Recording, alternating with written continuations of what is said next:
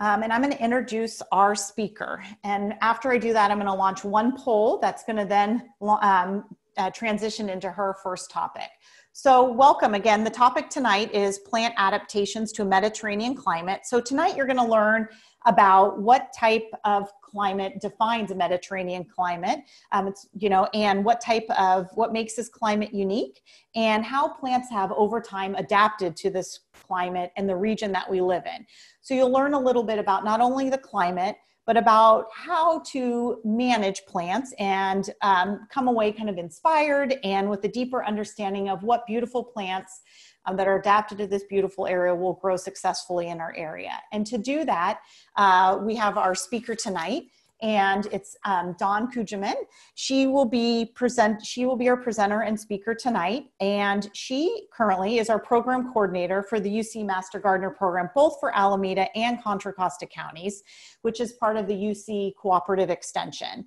In addition to all of that, she also has taught plant identification and drought-tolerant garden design at UC Berkeley's Department of Landscape Architecture.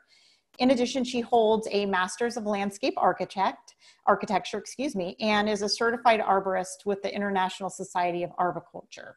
So Dawn is very knowledgeable, and I think you're going to really enjoy her presentation. Before I give her the floor, there is one question that she wants to ask that she is going to get right into answering. So a lot of you said, majority of you said, you're very familiar with the Mediterranean climate. I'm going to test you a little bit. What percentage of the world do you feel has a Mediterranean climate? 2%, 10%, 25%, or 50%? I'll give you guys, all of you, a few seconds to cast your vote, and I'll share the answers, and then we'll let Dawn dive right into her talk.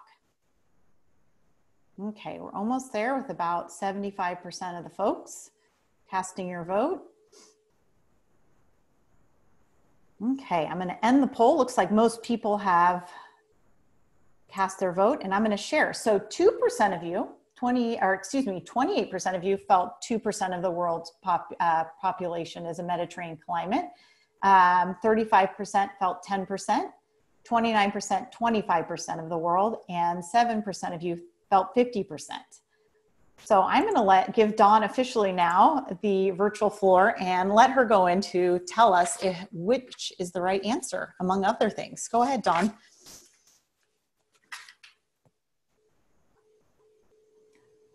Dawn, you're muted.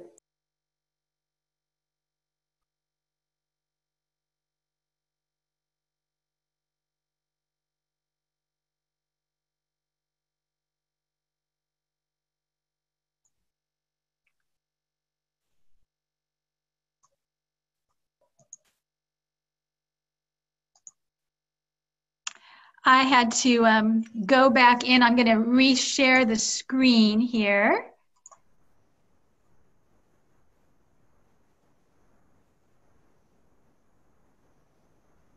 If you can bear with me for just one moment.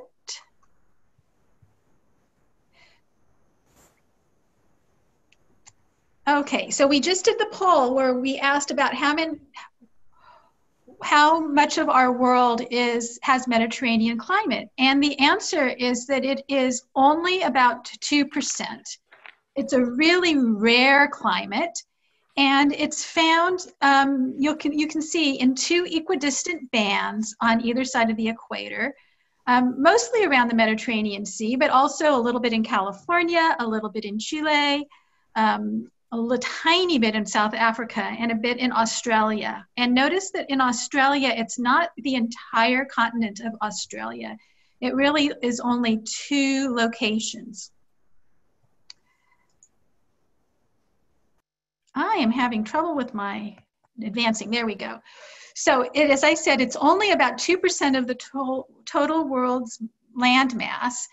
And I think that it's kind of nice to see this pie chart. You can see most of it, not surprisingly, is right around the Mediterranean Sea itself, and mostly on the western side of the continent, and also moderated by large bodies of water. Water tends to temper the climate and make it more moderate. So you may have noticed in the polls, sometimes Mediterranean you may see as capitalized, which is a proper noun, but it's also correct to use it as an adjective and not capitalize it. So I say that I used to teach, and so to capitalize or not to capitalize, it's not an editor's error. It is a correct use when you're using Mediterranean as an adjective. So the characteristics of this climate are short, mild, and rainy winters, and the summers are long, they're warm to hot, and they are dry. Another thing, of course, is that they tend to be on the western side of the continent. And one of the reasons I wanted to have that poll about where people grew up, you know, we had about half of the people were from California, but a lot of people from the back from the east, from the Midwest, from the South, other Western states, and from other parts of the world. And the reason I wanted to ask that is that this climate is pretty rare. 2% of the world has Mediterranean climate. But if you grew up with this climate, as I did, I thought it was normal. I thought it was a normal thing. In the summertime, it's warm, it's summertime, there's no school, and it didn't rain. And my childhood chore was to water the lawn. And I just thought that went part and parcel with it being summer. Then as a young adult, I moved to Washington, D.C., and I distinctly remember just being shocked about it raining in the summertime, and distinctly talking to my mother in August saying, I can't believe it. The lawn is still green and I haven't had to water all summer. Maybe that says a little bit about me and my knowledge base, but it's really unusual. And I know that people who move to California from other parts of the country often are surprised at how dry it is, and also surprised with, we have plants that go lose their leaves in the summertime. And I'll be talking about things like that in just a little bit. So rain in the winter, hot and dry in the summer, and on the west side of the continents, and also the large bodies of water.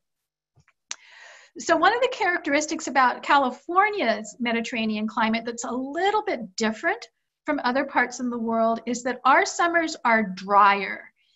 Russ Beatty, who used to be at the Department of Landscape Architecture, and he's a landscape architect and a writer, he wrote that California is considered more Mediterranean than that of the Mediterranean basin itself.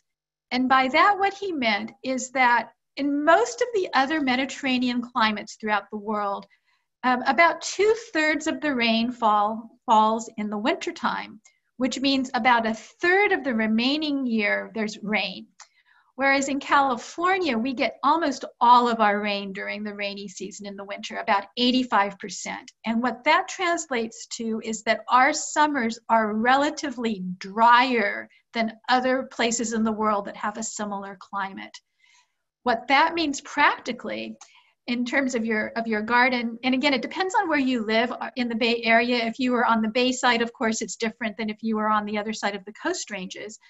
But a lot of Mediterranean plants, especially those that are from other parts of the world, if you are in the more inland areas where it gets quite warm, they may need a little bit of water in the summertime to keep them looking good. And that's because it's just drier here in California. When we're talking about rainfall, it's not enough just to say, oh, this city, this town, this country, this state gets so many inches of rain per year. You really have to look not at the annual precipitation, but you really need to look at the distribution, how it falls over the course of the year. So I took 3 cities in the US. I took Berkeley, and these are 3 cities that have about 24 inches of rainfall every year. I took Berkeley, I took Tierra Amarilla in New Mexico, and I took Merrifield, Minnesota. And what I want you to notice is that they all have about 24 inches of rain, but how it falls over the course of the year is really different. So if you look at Berkeley, what you see is we get a little bit of rain in the fall, a lot of rain in the winter, a little bit in the spring, and hardly any in the summertime.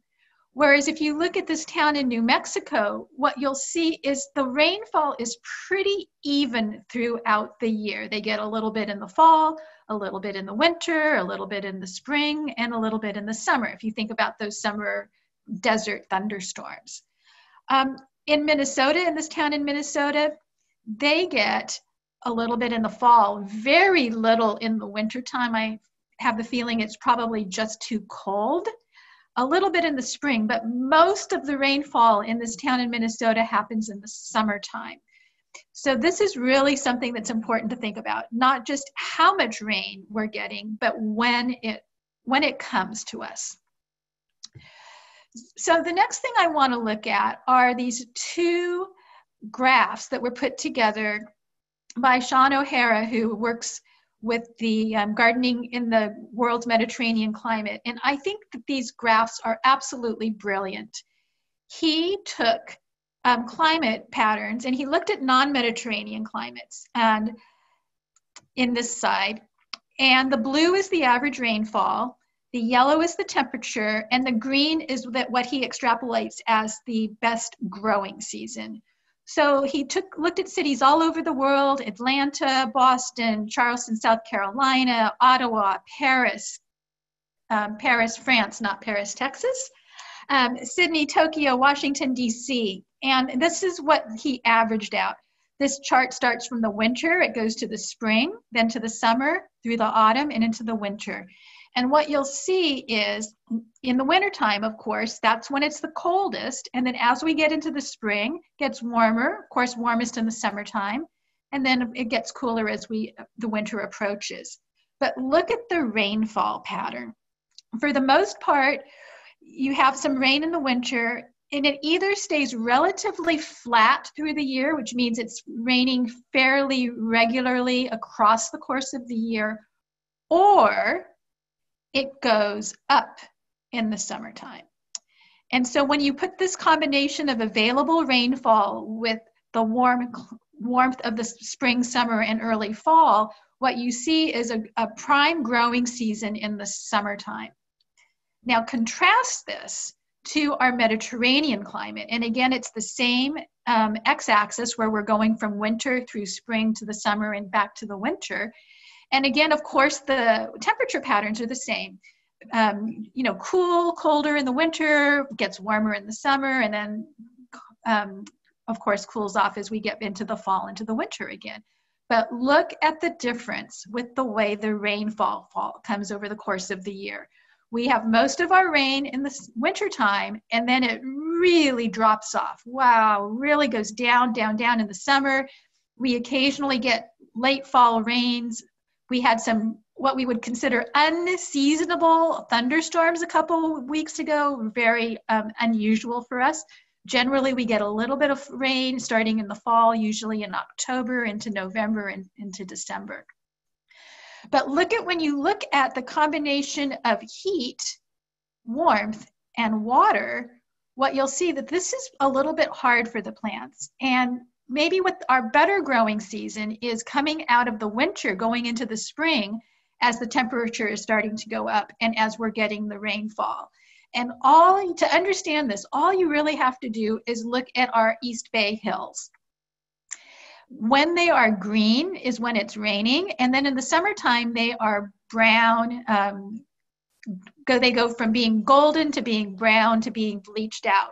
And that is just, again, typical of a Mediterranean climate pattern. So now we have another poll. We sure do. Let me go ahead and launch that. So this ties into what Dawn was just talking about. I'm curious what your thoughts are. True or false? Droughts are a rare occurrence in California. Go ahead and take a few seconds. Cast in what you think. It's a 50-50 chance.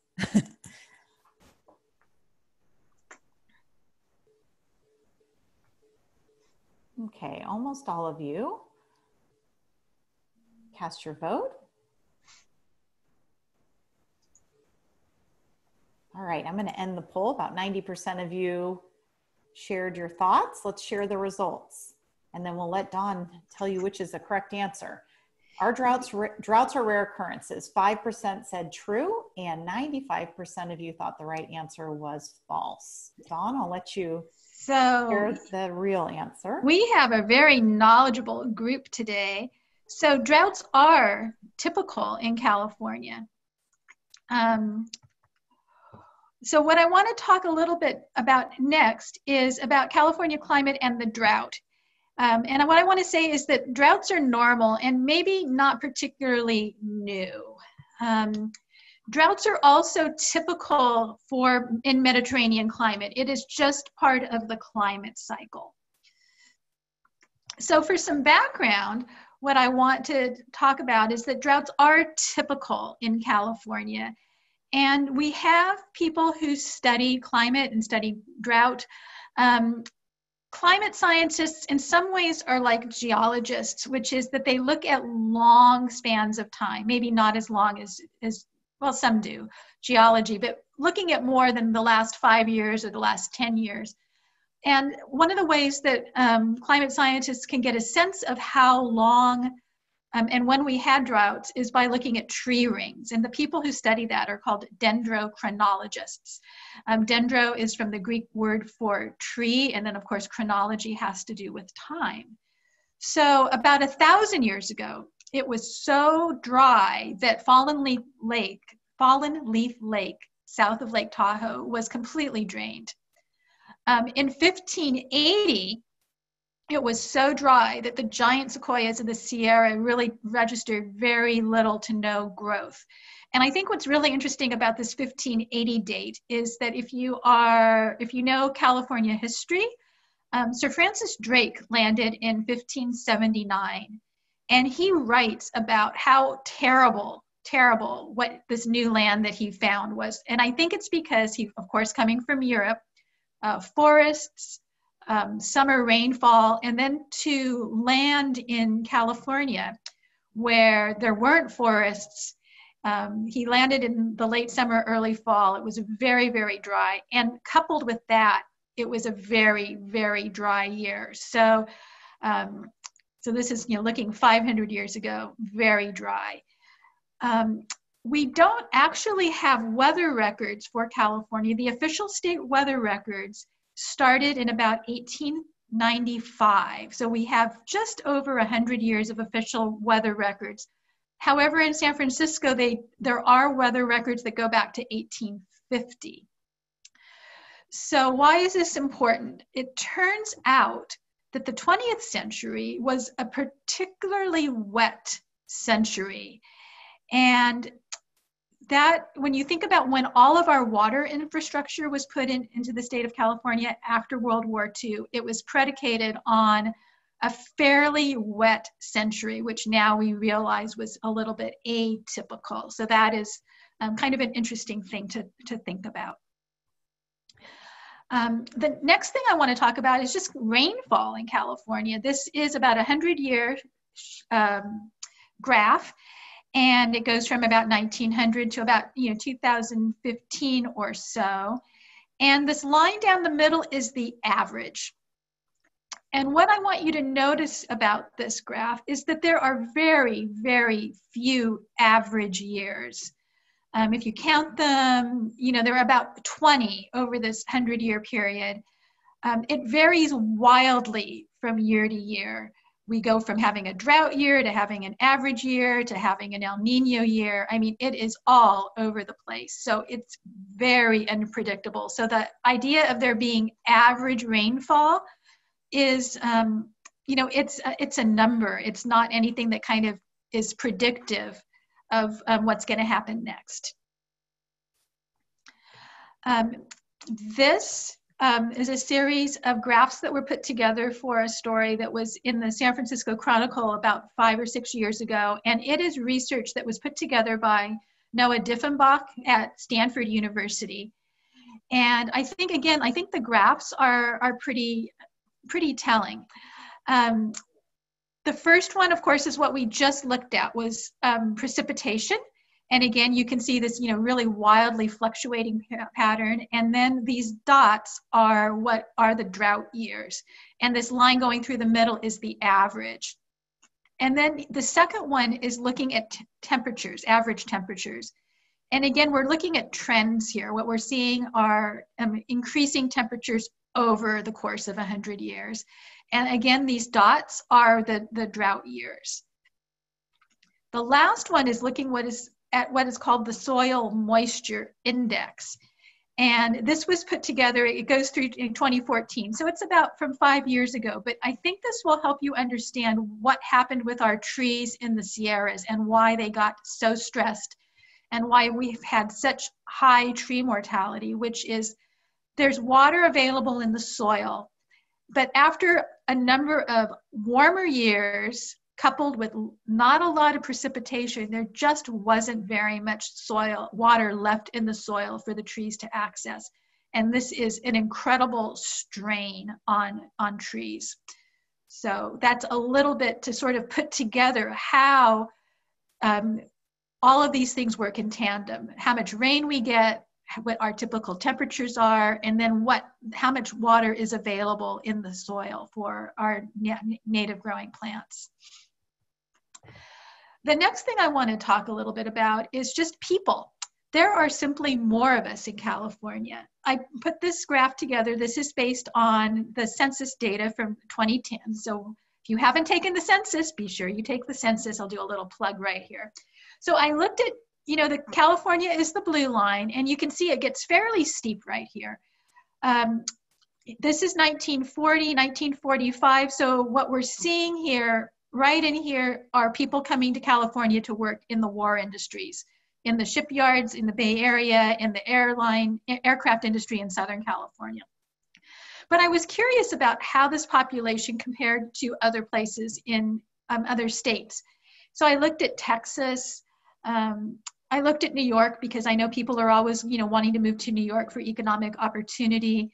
I was curious about North Carolina. North Carolina, of course, has a very large, or they used to before the pandemic, large convention industry and NASCAR, and it's all pretty flat. And then I was also curious about West Virginia and Wyoming, which have, fewer economic opportunities. And what you'll see there is the population is really pretty flat. But California, along with Texas and New York, you see kind of an acceleration of population. So more of us making demands on a finite resource, which we have in our water. The next thing I wanted to talk about, something is called the U.S. Drought Monitor. And this is done by a number of agencies that work together, the USDA, for example, the NOAA as well. And they put together these maps. They come out they're published every Thursday, and it's for the entire US. So you can look at this drought map for the entire contiguous United States, or you can pull out selected states. So what I wanted to do is I wanted to compare last January of 2019, and you can see most of the state was under a drought. Except for this, area in the Sierras here. The darker the color, the more severe the drought. And I was curious how last January compared to this January. And if you remember, we had some good rain early on. And this year, in January, we didn't really have drought occurrences throughout the state. But again, thinking it varies from year to year to year. So this was the beginning of the year, in kind of the middle of our rainy season in January. And then this is where we are now. So I pulled this off of the website on Thursday. So you can see, again, most of our state, again, is under drought conditions. Whereas last year, it wasn't. So it changes from year to year. And I think what I want you to understand is the variability of drought, but it's always here.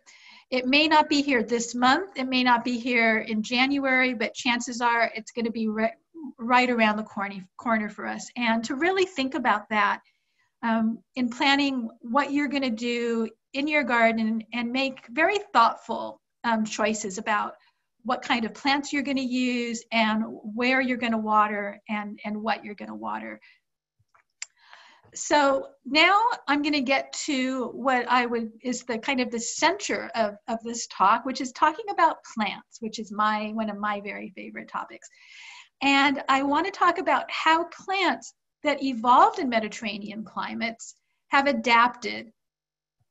So first of all, water, who cares? Why is water so important? Water is critical for photosynthesis. Water supplies a number of functions in the plant, including it's what holds plants up. When plants wilt, that's because they don't have enough, they're not getting enough water to plump up their leaves and stems to hold them up. But also water is critical for photosynthesis. And of course, with no photosynthesis, there's no plant life, and there would be no, we wouldn't be here either. So of course, the plants take in carbon dioxide and water. I love this little diagram. I like to say magic happens in the leaves with the photosynthesis, and the plant manufactures sugar and then lets off oxygen. So without water, plants can't photosynthesize. If they can't photosynthesize, or their ability to photosynthesize is slowed down because there's not as much water, they can't grow and function as fast or as much as they can when they have adequate water. So that brings me back to this graph. So I think it's pretty understandable that this green area here for the non-Mediterranean climates, we have, nice warm temperatures and adequate rainfall, and things want to grow. But let's think about where we are in California with our Mediterranean climate. What I want to explore here is, why doesn't everything just die? Here we have our summers, we have little water. As we go through the summer, the water that's stored in the soil is either used up or evaporates. So as we go through the summer, there's less and less water available. And then that is coupled with summertime temperatures where it's warm and the sun is shining and water is evaporating. So my question is, why doesn't everything just die? Why isn't everything dead right now in this, why do we have any plants here? And what has happened is plants that evolved in these Mediterranean climates, and of course plants and the whole ecosystem involves in tandem with microclimate, with soils, with the plants, with water.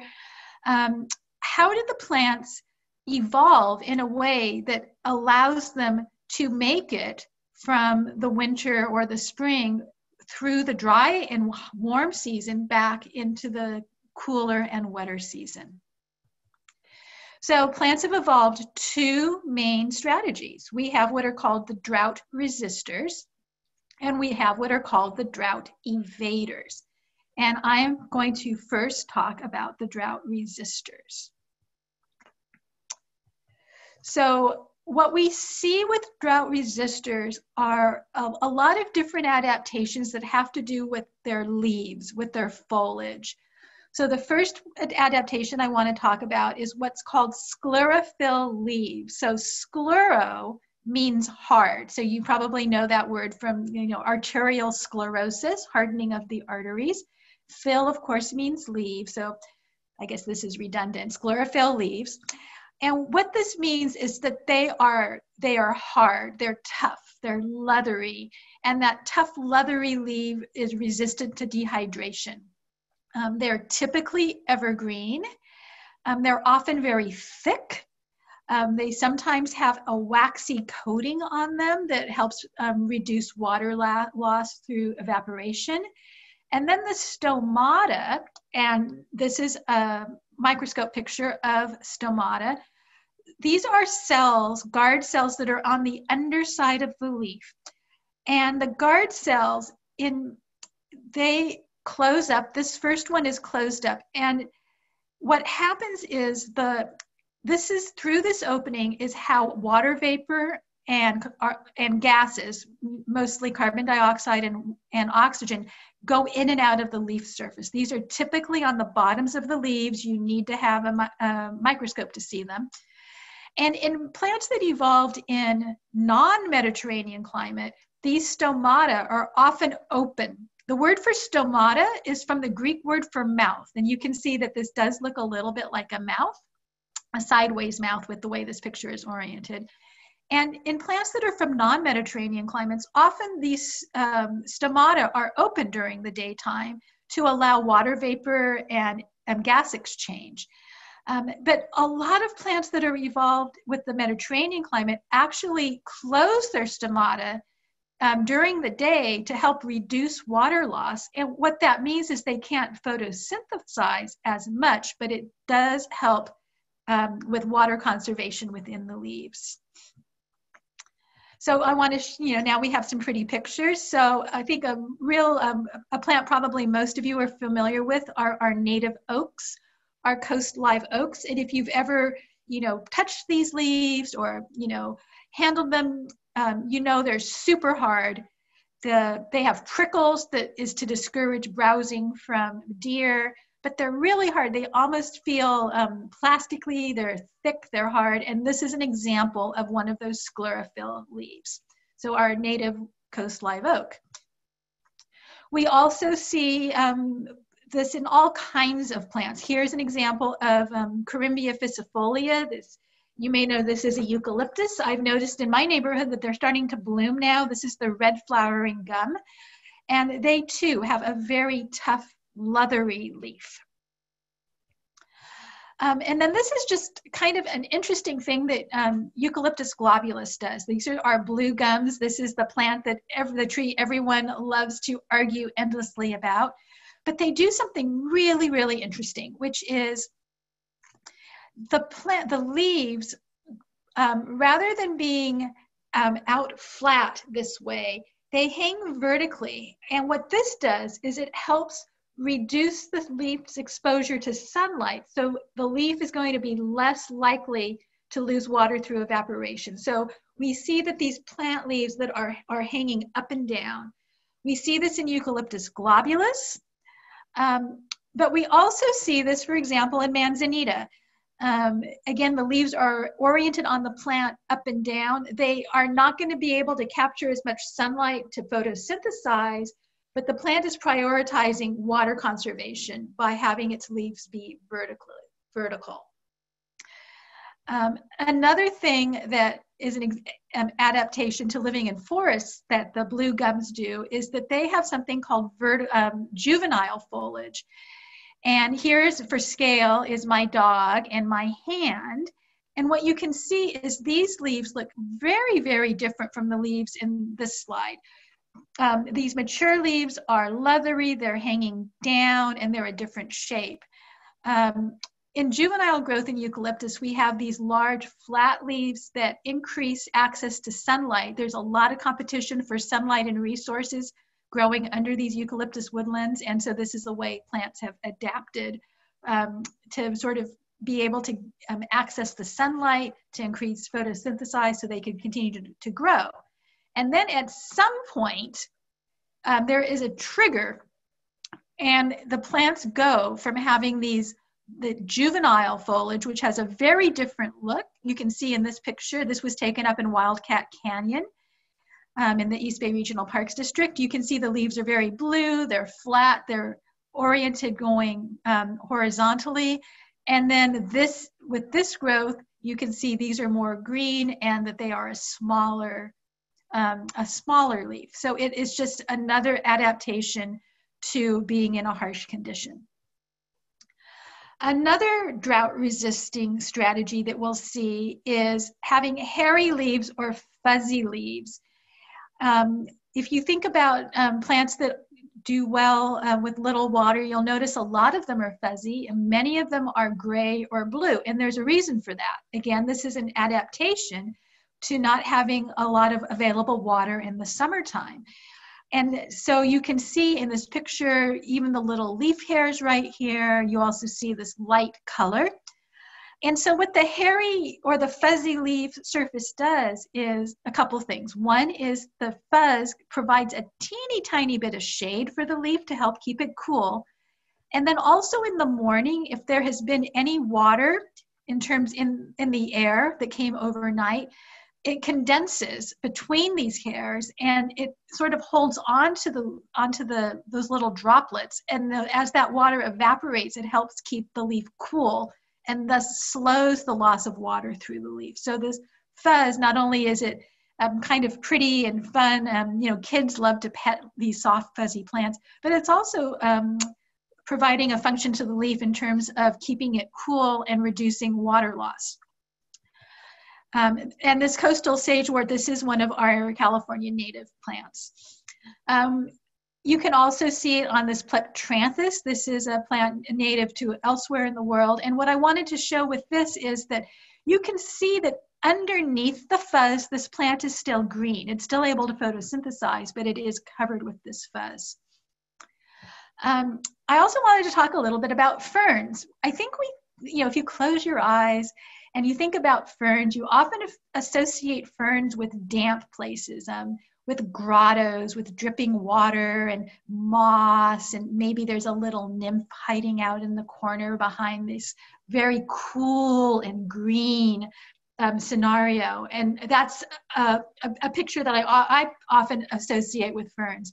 But fern is a kind of plant, and there are actually drought-resistant ferns. This is one that's called Chelanthus. This is actually occasionally available at your local nursery. These are native to desert areas, and they do, if you look carefully, they also have a hairy or a fuzzy leaf surface.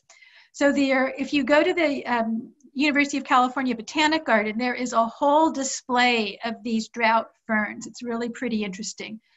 They are from desert climates. However, they do tend to grow really close adjacent to rocks. And of course, the rock is on the ground and the water is going to be conserved under the rock. So they do tend to grow in the damper parts. But I think it's pretty surprising to think that we do have drought-adapted ferns. I put this picture in because it's just so dramatic. This is purple Burleia, and it almost looks like it's covered with spider webs because it has so much hair on it. And again, that hairy surface, kind of cobwebby surface, is help providing a little bit of shade. It's helped capture, if there's any little bit of water in the atmosphere, it captures that water and helps cool the plant. Now this one, this Velvet Centaurea, is a plant. It's also a little bit fuzzy, not quite as dramatically fuzzy as the plants in the previous slides, but it has this gray color. And you think about gray and you think about light colors. The light color will help reflect the sunlight. And that is, again, a way to help the plant protect its water resources so it doesn't warm up quite as quickly. So this is a very, very attractive plant. It gets little pinky purple flowers. We also have in this composition, this dichondra is also fairly fuzzy. This is Silver Falls. And this is kind of a nice combination. It's in combination with an Echeveria. So even when you have plants that are similar colors, you can do some pretty interesting things by combining textures and forms and colors. Yet another foliage adaptation is what is called being glaucous. And being glaucous is when the foliage is covered again with a grayish or a bluish waxy coating. So this is Dianella Baby Bliss. It's a plant that's mostly grown for its foliage. It has this very attractive bluey green vertical foliage. It does get itty bitty blue flowers, but it really is grown more for its foliage. And it is covered with this blue-green waxy coating. And again, that is a way that the plant is, it's not able to lose the water. It's not going to be able to photosynthesize as quickly, but it does help with conserving the plant's water. Another thing that we see a lot on succulents is something that's called farинose powder. And the word farинose is from the word for farina, coming from flour, the kind of flour that you make biscuits with, not the kind of flowers in your garden. And so this is a powder that covers, you'll see this on a lot of succulents. This one is a giant chalk Dudleya. And what this powder does is it's almost like a sunscreen. It's almost like putting a coat of zinc oxide on your plant. It protects the plant from getting burned. It helps reflect the light. This particular plant is very, very white, so it is going to be reflecting the light.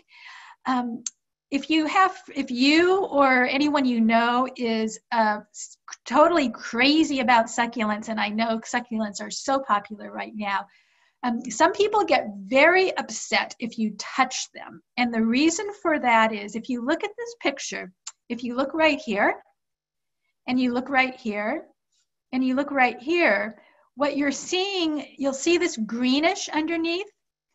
These are fingerprints. These are places where people have actually touched and wiped that powder off.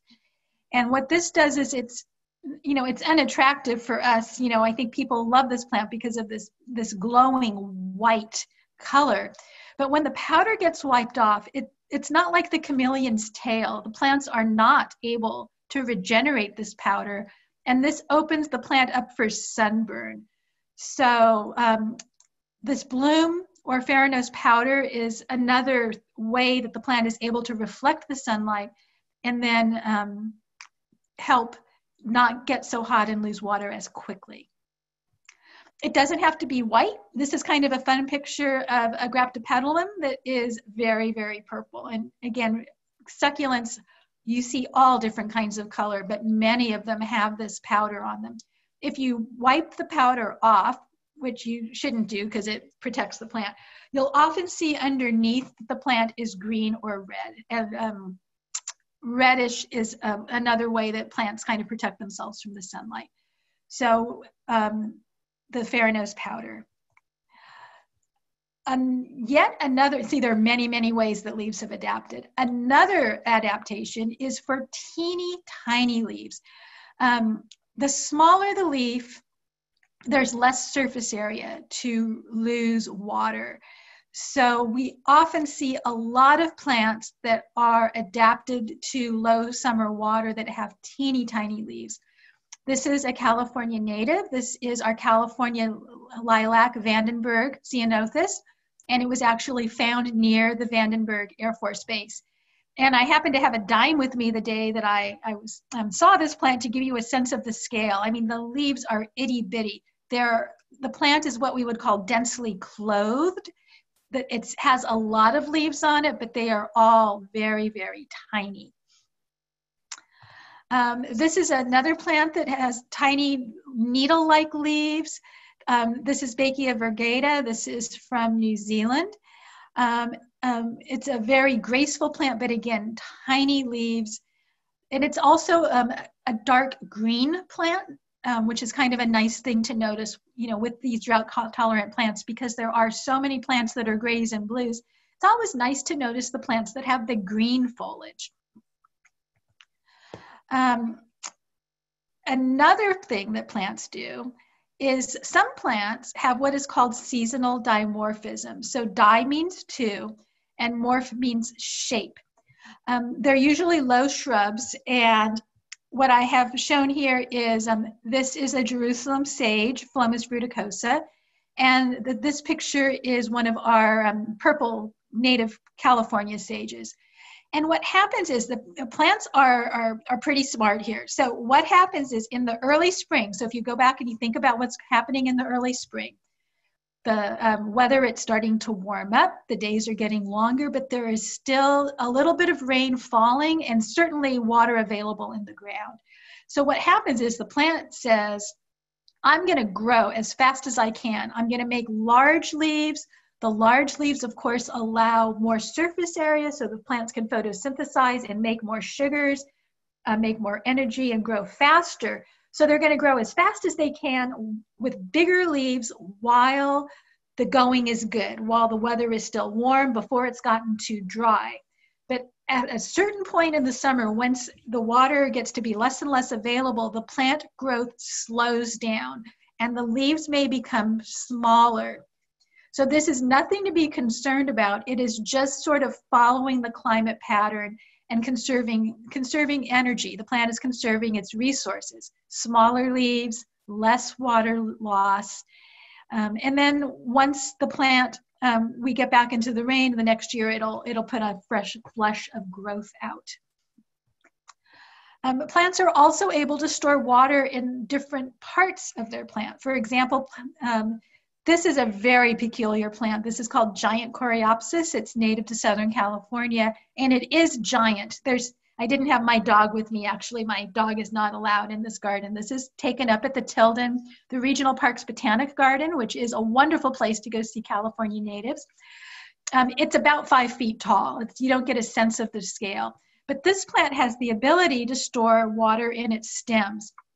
I have not been there at the end of the summer, but at this time of the year, this was taken in the spring. At this time of the year, the leaves would be dried up, and this would be just a shriveled up nothing thing. But once it starts to rain, it puts out its leaves, and it grows and it blooms.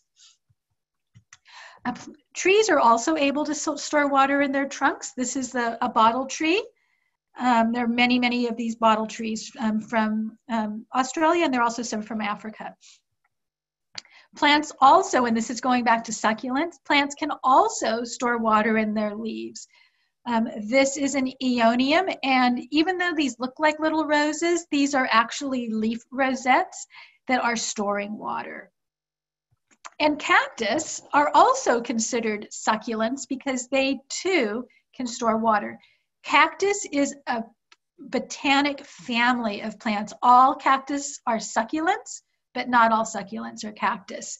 And so here's a picture of a prickly pear, and this paddle is actually the stem of the plant that has evolved, and the leaves are evolved down to be spines and these little prickly things around the base of the spine. So this is another way of protecting water.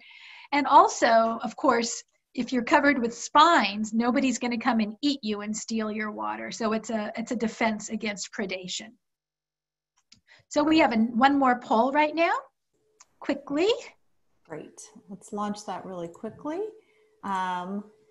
So this is just to kind of review. Drought-resistant strategies include check which answer you feel best represents the question. Tough, leathery, green, evergreen leaves, gray, fuzzy leaves, tiny leaves, or all of the above. We have lots of folks coming in. New votes are coming in quick. Give it a few more seconds. I think everyone's been listening by the vote of it.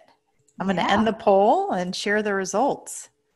Yeah, so just about everybody got all of them.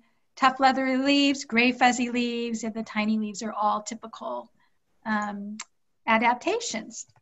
So the next thing I would like to talk about, I know it takes the Zoom a minute to recover from the poll. Let me advance my slide. Are next the drought evaders. And I like to think of drought evaders as being, they just kind of go away when the going gets tough. When we get into the summer, as the days get longer, as it gets drier and drier, the drought evaders basically say, I'm going to take my ball and go home, and I'll come back when it's a little bit nicer out. So the first plant I want to talk about is our California buckeye, Aesculus californica. And I know we have a lot of people on this call that are from other parts of the country, and I know that people that are new to California have a really hard time with this idea that we have plants that that become deciduous in the summertime. Here's a picture of the tree in the late spring. You can see the grasses are already starting to dry up in this picture, but it has its leaves, it's in bloom.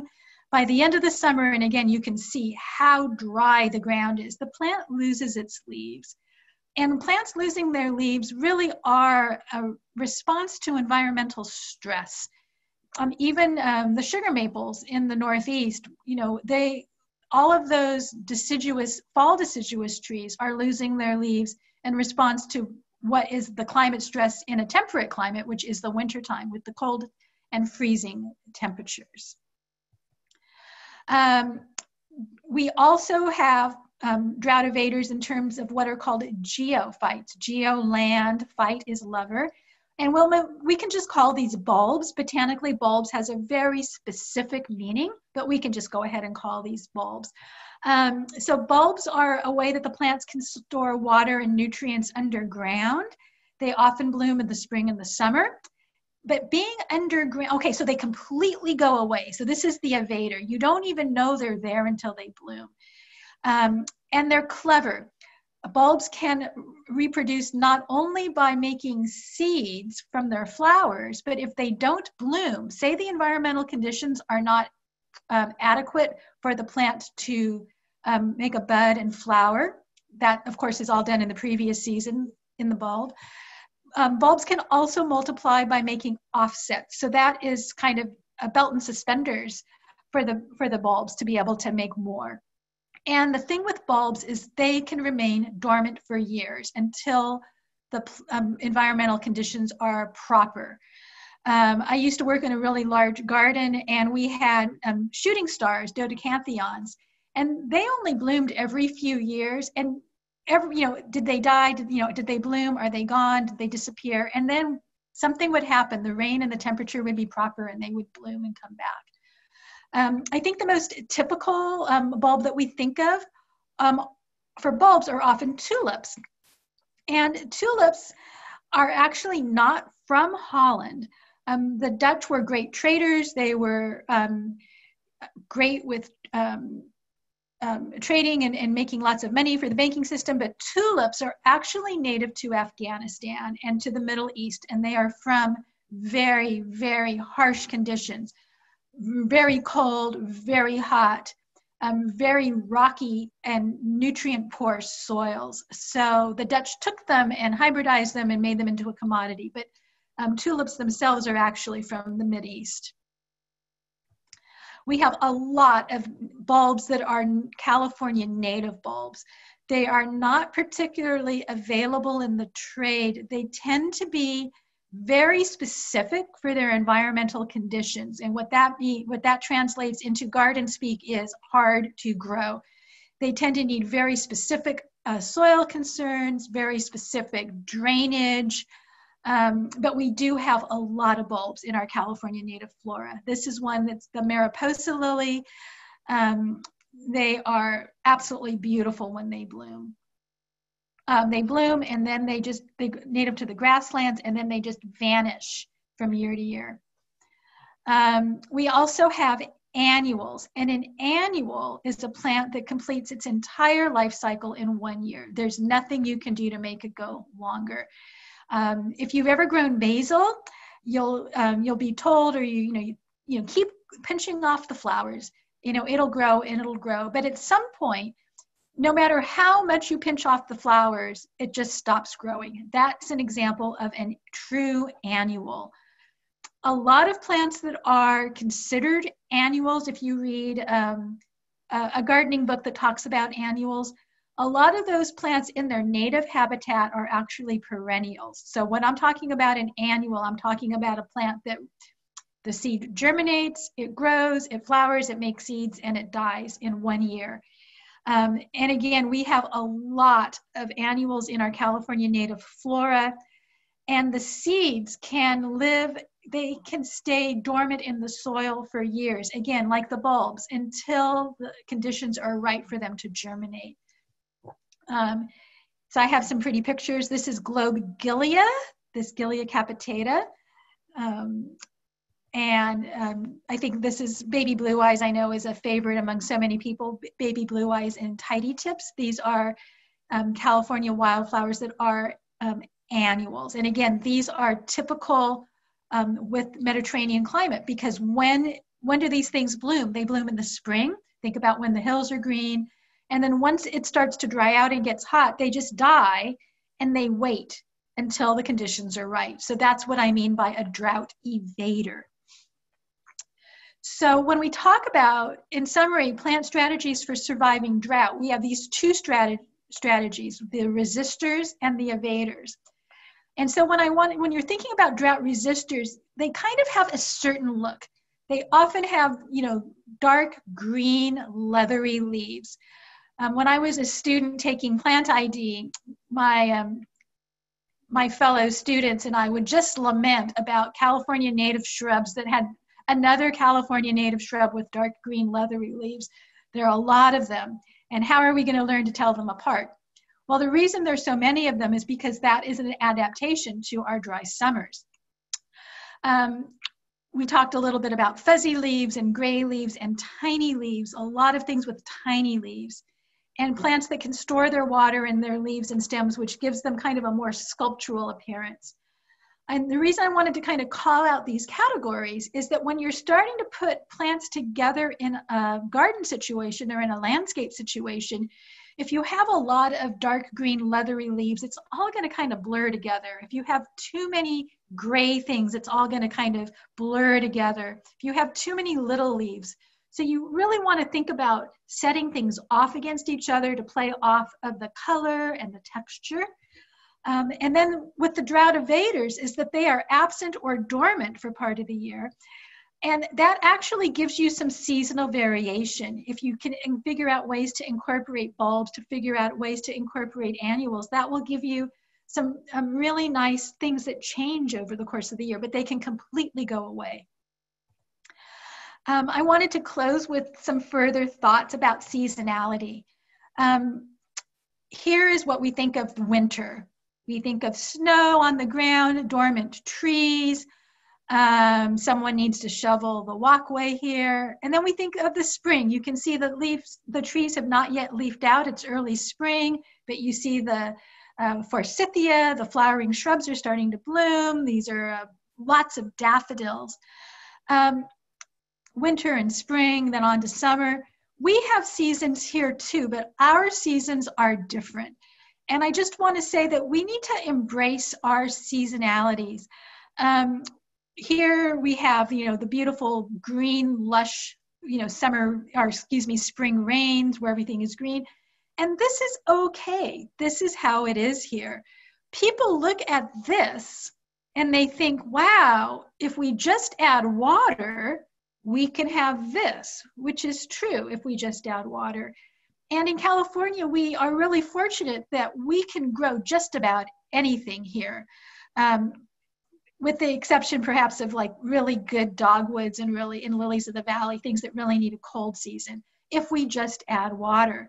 But what I want you to think about is people don't look at this and say, if I just added heat, I could grow whatever I wanted. And when you add heat to this, you have what's called a greenhouse.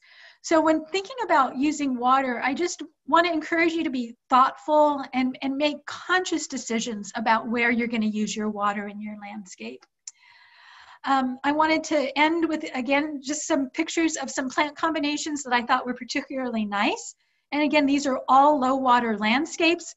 In the announcement about this talk, I wrote that a low water or a drought tolerant landscape doesn't have to be just a sea of rocks with an occasional plant. That's a style, but it's not the only style. You can have a lush landscape with careful plant choices. So what we have here are some vertical plants that are a little bit of a darker green. This is a plectranthus. It's a sort of a slightly succulent plant, but what I want you to notice is the verticality and the color. The dark green combined with the little round leaves that are a little bit lighter. And notice how densely things are planted. They're very close together. This is a nice flower border along a walkway. This is our California pitcher sage. It has a nice spike of red flowers. It's great for hummingbirds and butterflies and bees. And you'll notice this kind of haze of purple and white. This is a buckwheat. This is a salvia. What's really nice about the pitcher sage is that it has a nice bright green leaf and it's kind of big. So this big leaf, I think, contrasts nicely against the fine texture of this purple plant and with this. So again, thinking about how you put things together and thinking about things that'll make a visual impact. This is at the striping arboretum. Again, notice just the way, again, notice how densely it's planted. We have these accent of the purple with this nice big, it's kind of a starburst with this yucca. this white trunk of the palm, a little bit of orange here against kind of a grayish light green background that all kind of plays off each other.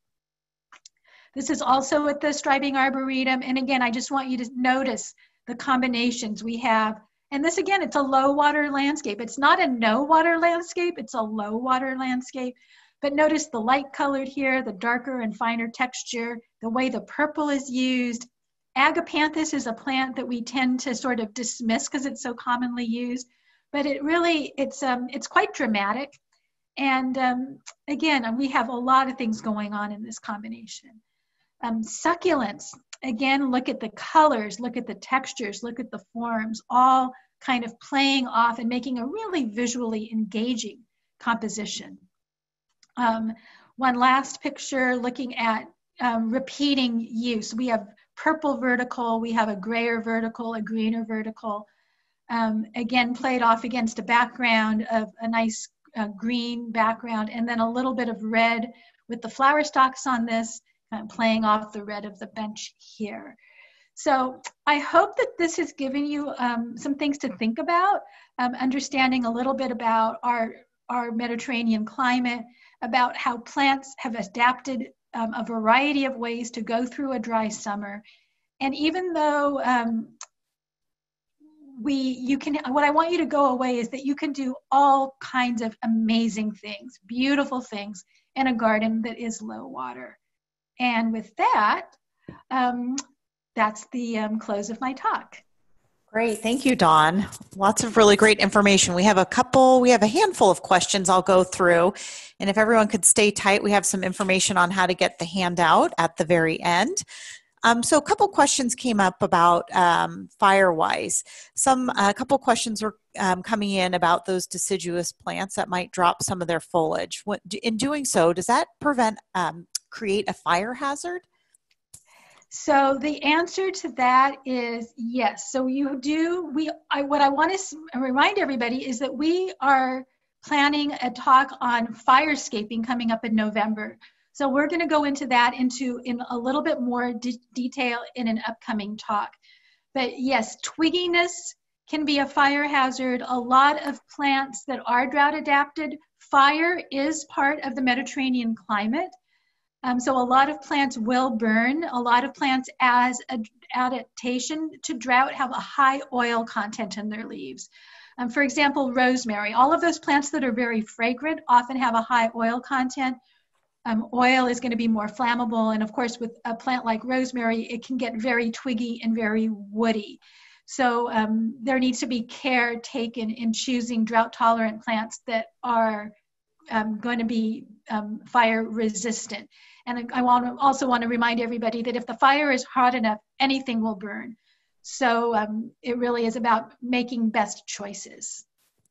Great, good information. So on the flip side of the fire, what about the occasional wet years that we get? How do the plants that you've talked through handle those occasional wet years?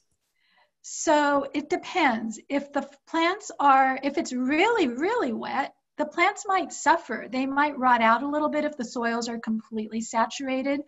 It depends on the plant. It depends on the soil. It depends on the location. In really wet years, some of the plants may actually have accelerated growth. They may have bigger leaves. They may grow faster. If the soil's super soggy, they may have some root rot. So it really is location and location specific. Okay, great. Thank you. There's a question about soil. Is there a typical type of soil that plants grow best in a Mediterranean climate? Oh, that's a really interesting question. One of the things that is pretty interesting about Mediterranean climate is that our soils, and this is certainly true in Contra Costa County and Alameda County, our soils tend to be low in nitrogen. And that is typical of Mediterranean climate. So plants often, especially, interestingly enough, in Australia, there are a lot of plants that are in the pea family. Pea plants, acacias, for example, are able to get nitrogen and fix it and make it available into the soil. So nitrogen is a whole nother topic, but Mediterranean soils typically are low in nitrogen, and so the plants are going to be adapted to lower nutrient soils. Great. Okay. Question about pruning. When is the best time to prune drought resistors? So with pruning, one of the things to understand about pruning is that when you prune a plant, it triggers the plant to want to grow. So typically you do not want to prune in the summertime, because if you have a plant and you're watering it, giving it a minimum or no water, once you prune it, it's going to trigger the plant to push out new growth. And by pushing out that new growth, it's going to need more water. So the best time to prune is going to be later, when the plants are starting to grow in the spring or when they're dormant. A lot of salvias and things, especially if they're getting to looking, or lavenders get a little bit woody and they get kind of dead and ugly at the bottom, it's better to prune those in the late winter or early spring when they're getting ready, gearing up, being ready to grow. Great, perfect. Last question for you. You showed on one of the succulents the farinose powders. The question came in is, does that hurt the plant? And if it does, what can you do to help it? So I think you're asking whether or not if the powder gets wiped off, does it hurt the plant? Yes, you got it. Yes, and the answer to that is that it does hurt the plant, because the powder is acting like a sunscreen. So if you wipe the powder off, I can make an analogy. If you've ever put on sunscreen and missed a spot and then gotten sunburned, that's what's going to happen with the plant. When that powder is wiped off, it opens the plant to sunburn and sun scald. And unfortunately, the plant is not able to make more powder and heal itself there. So I don't know if there's really anything you can do except be tolerant of having plants that may have some leaves that may look a little scorched or a little bit burned. The rest of the leaf is going to be okay because it's under the powder. So it really is an aesthetic concern. And if too much of the leaf is exposed to sunlight, it's going to get sun scald and burn, and it probably will die and drop off. And that will open up an opportunity for the plant, when the conditions are right, perhaps to put on some new leaves. So the plant will take care of itself. Great. Okay. Well, that is all the questions we have time for. If we go to the next slide, I'm just going to do a couple closing of where you guys, everyone here can get some more information to answer some of your questions. If we go to the next slide. So our help desk, we've put the help desk's email address in the chat box. Our help desk is here if you have, oops, that's the next slide, excuse me. Our help desk is currently email only, and I'm gonna get you some information on that in the next slide. But our website, if you haven't already been there, has, a lot of really, really great information from upcoming events and webinars like this, other programs in our community, and just a lot of really great gardening resources. So if you haven't already, I encourage you to go check that out. And if we go to the next slide, I'll share a little bit about our how to follow us. So we also post information about our programs and events on social media. This video, of today's presentation will be posted in YouTube in a couple weeks. We will send everyone who registered, whether you attended or not tonight, the link once that is up and posted, as well as the handout. We have a really great handout that we'll be sending with a lot of great information and links, including places to look for plants, such as Dawn described tonight. But you could also follow us on Twitter, Facebook, YouTube, as well as Instagram. And promised you information on our help desk. The next slide, and we've posted in the chat box our help desk email address. This is a really great resource for you if you have a question that is related to your home, garden, whatever it may be. This is a really great resource. Send these folks at our help desk an email. Include information like your name, phone number, what city you live in, a description, and if you have pictures, we would love them.